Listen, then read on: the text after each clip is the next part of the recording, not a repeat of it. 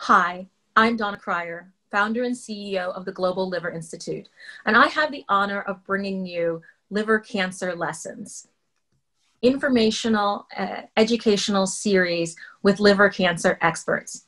Today we have with us, Dr. Lewis Roberts, Professor of Medicine from Mayo Clinic in Rochester, Minnesota. Dr. Roberts is head of the Hepatobiliary Cancers Laboratory. He has a passion for research in individualized care and personalized medicine. We're also very proud that Dr. Roberts is a member of the GLI Board of Directors and our Liver Cancers Council. Welcome, Dr. Roberts. Thanks very much, Donna. So, Dr. Roberts, I'd like to ask you to tell us about the types of hepatobiliary cancers there are.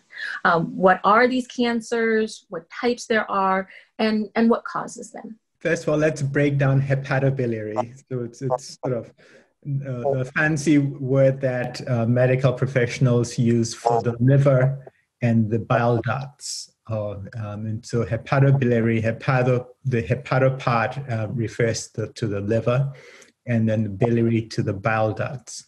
So the liver is a complex organ, and one of its key functions is producing the bile.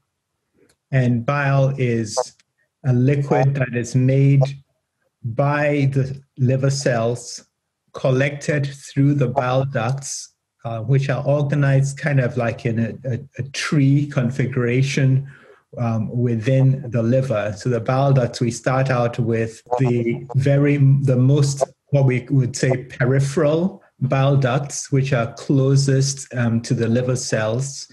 Those would be like the very twigs on the edge of a tree. And then these bile ducts join together to become larger and larger ducts as we move towards the center of the liver. The purpose of the bile that the liver makes is to help with digestion primarily of fats in the intestines. So the bile ducts collect the bile, and there's a gallbladder, which is a small sac, really, that collects bile as it comes out of the liver and stores it right where the bile ducts join the intestine, in the area of the intestine called the duodenum. There is a valve that holds the bile ducts shut, and that way the bile, as it's produced by the liver, tends to go into the gallbladder.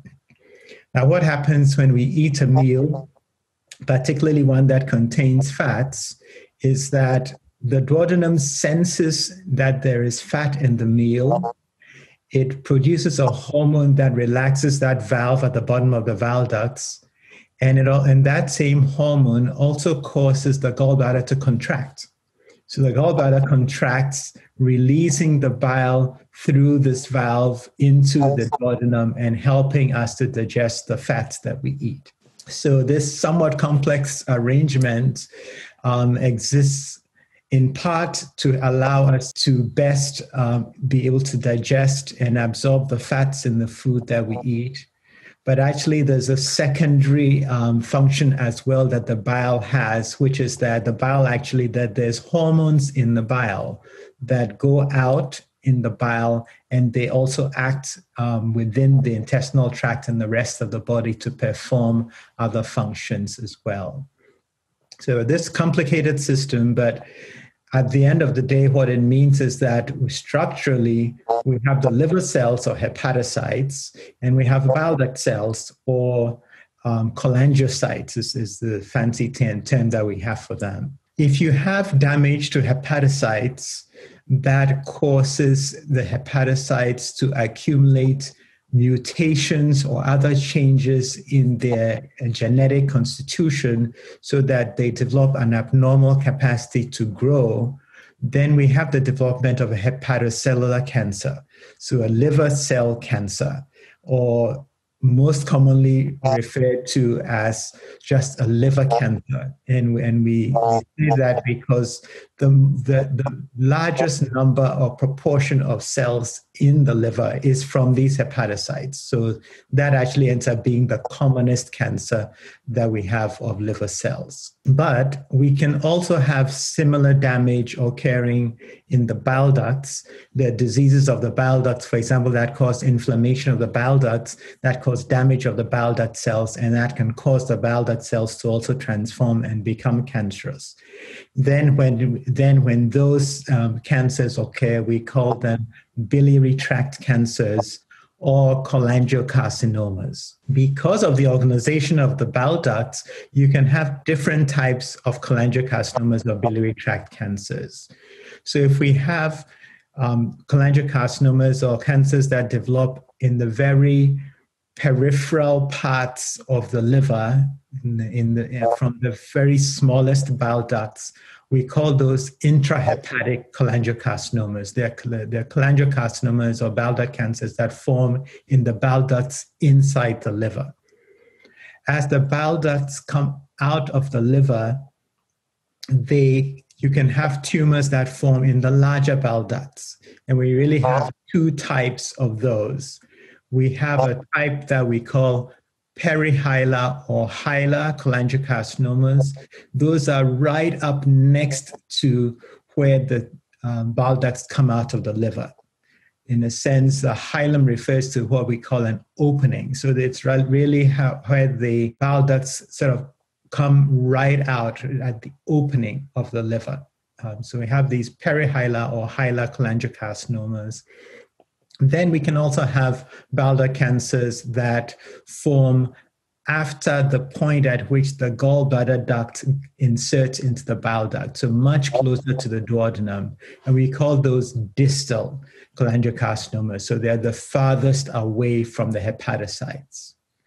The other type of bile duct cancer that we can have, of course, is a bile duct cancer that occurs in the bile duct cells that line the gallbladder. And so we call that a gallbladder cancer. So in terms of biliary tract cancers, we can have intrahepatic cholangiocarcinomas, we can have perihilar cholangiocarcinomas, distal cholangiocarcinomas, or gallbladder cancers. The reason that is important to have these distinctions is that because of the different functions that these cells play and the different diseases or factors that can injure the cells, we actually have different etiologies for the different types of bile duct cancer.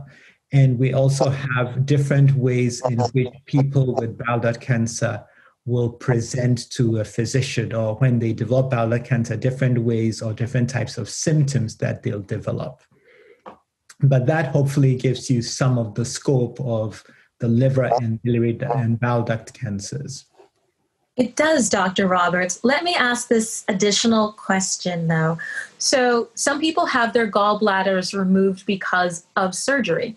So if you have your gallbladder removed, do you still produce bile? Can you still digest fats? How does that work? Great question.